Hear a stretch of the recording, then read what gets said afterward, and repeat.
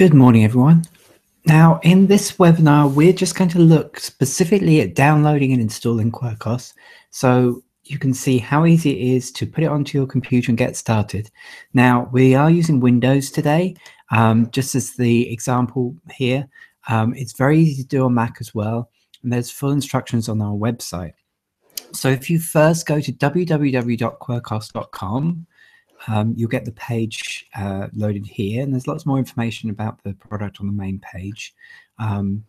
Just click here. You can actually download straight from the main page with these links here, but there's more information if you click on the Get Quirkos button on the top here. You'll see there's Get Quirkos and there's Get Quirkos Download. It doesn't matter which of those you click on. And then you can see here, here's the more detailed installation instructions. And you'll also find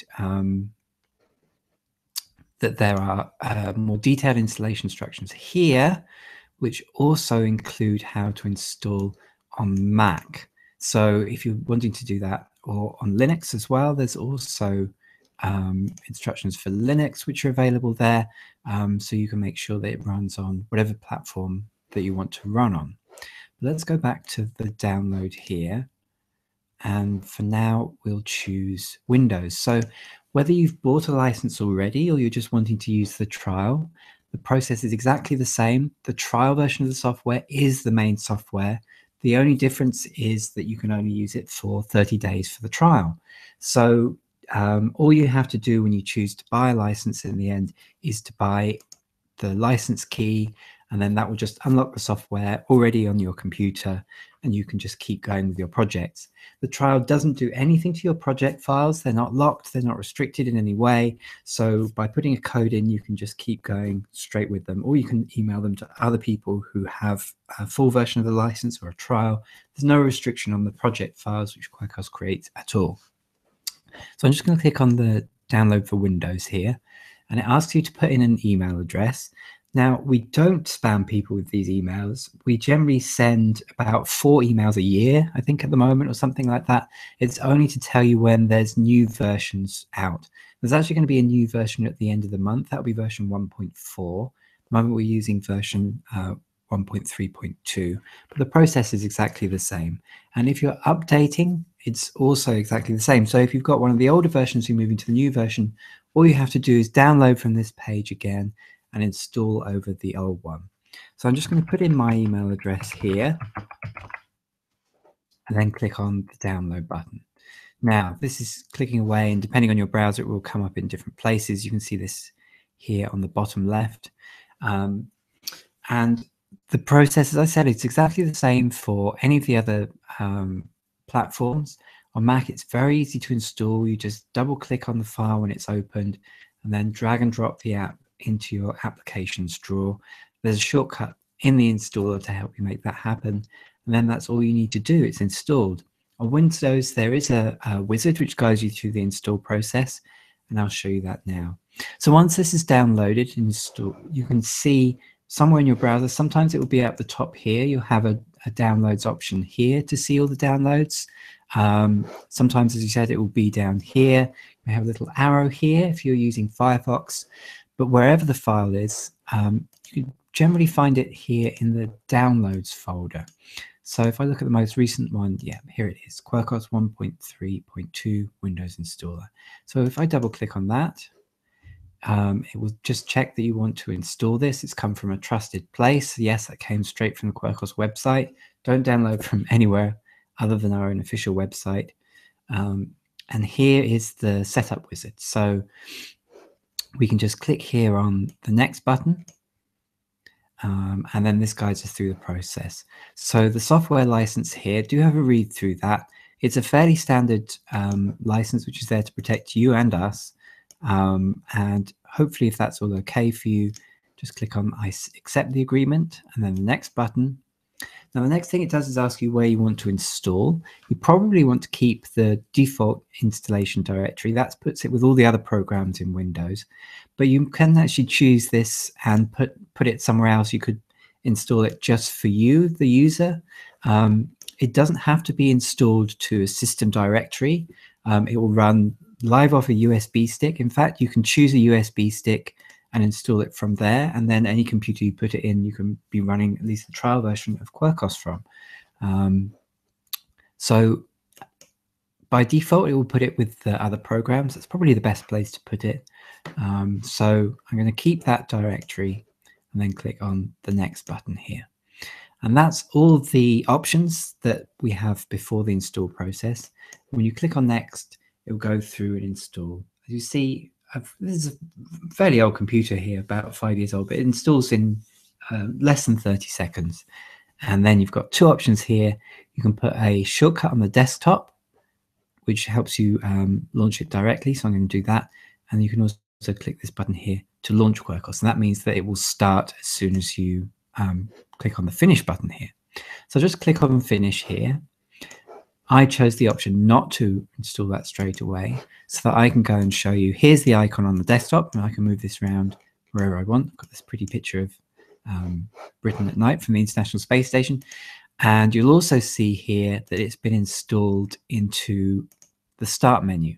So if you type in Quirkos here or start typing that, you'll see here is Quirkos. So you can launch it from the start menu or just by double clicking on the desktop, just like any other piece of software. So it is a real piece of software that's installed on your computer. It doesn't run from a browser or from a cloud. It's just like installing a media player or a game or anything like that onto your computer. So when you first start it, you'll get this dialog, which tells you, so I've already used 5 days in my trial on this computer, how long you've got remaining on your free trial. And as I said, the software is absolutely identical from the trial to the final version. If you like it and want to buy a license, you can do that directly through our website. If you click on the button here, it will take you to that page actually. And then you can click here on licenses and pricing. And with any of these options here, so there are discounts for students, for charities and universities, for public sector, and there's also the commercial license as well. If you aren't entitled to any discounts, and all you have to do is click on the Buy Now button.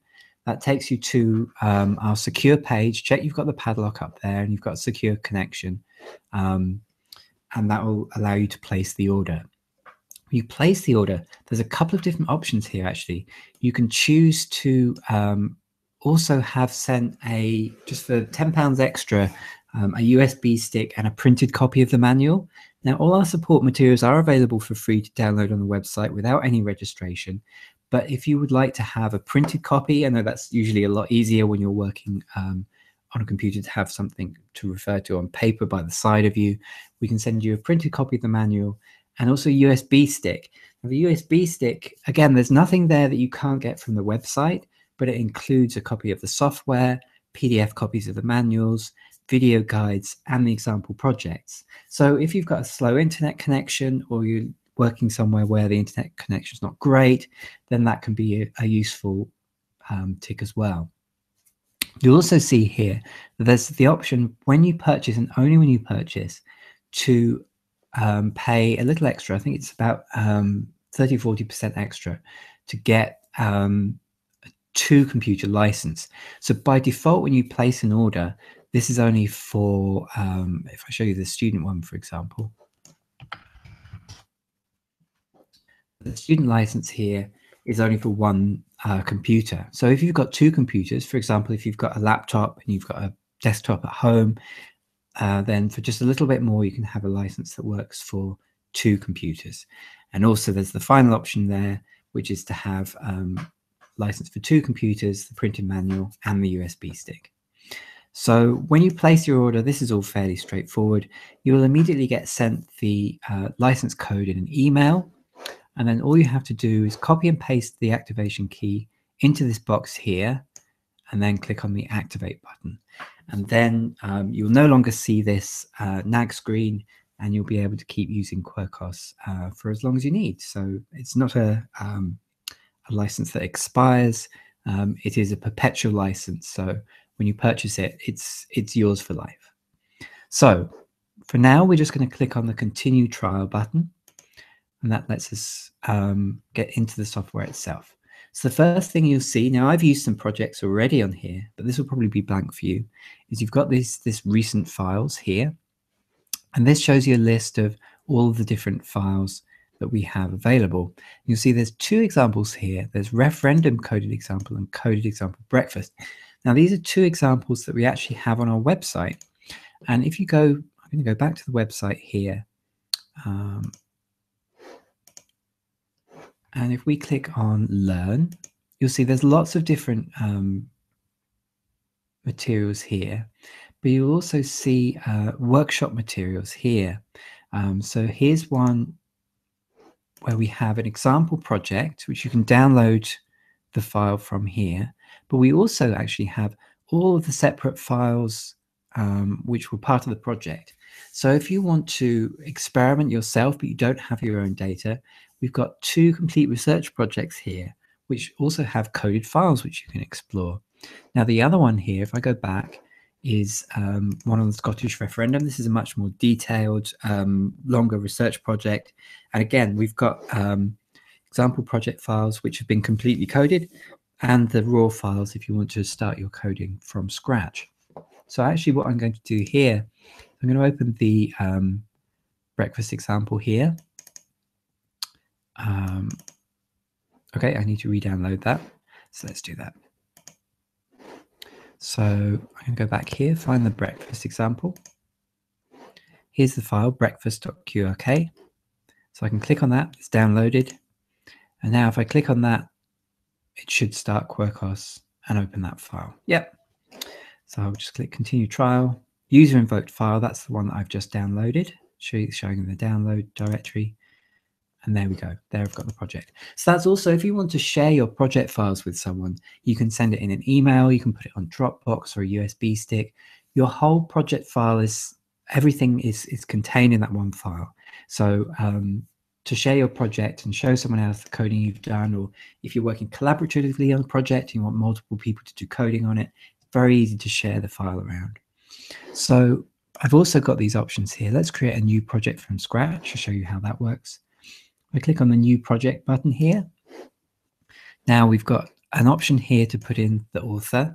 Now that's so that you know, again, if you're working with multiple people on one project, who's done what bit of work. So you can see that there's options here to password protect the file. You just need to put the password in here twice. Make sure that you remember what that password is, obviously. And there's also the option here for structured questions. And we're going to do a webinar about that next time. But for now, we're going to leave that off. That's for if you're doing something like an online survey where you're asking the same questions to each person. It helps you structure the project in that way. So I'm going to click on new project here. I'm actually going to remove the password, I think, because I don't know what that is. And it will come up with a dialog here asking you where you want to put this. So I'm going to save it in the documents. Actually, just put it on the desktop for now. And we'll call this test project. Save. And now we're working on that project. So we can click here to add themes and topics in here. Let's call that test. Around the canvas. We can also bring in sources of data. So if I select a file from right here,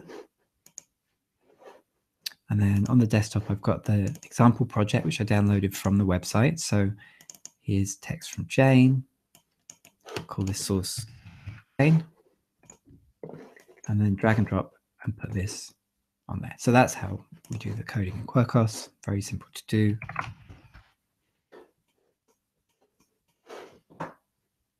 And you'll now notice that there's actually no save button. Now this is deliberate, this is by design. Whenever you do something, so if I drag and drop something here, the file's been saved. So the file is constantly being updated with the work you've done. So all I have to do now is close the file like that, close the project, and everything is actually fine. It's been saved. Here's our test project here on the desktop where we put it. This file we can copy and email to someone. It's a very small file, but we can double click on it, or if we open Quirkos again, we'll see in that list of recently used files, here's the test project.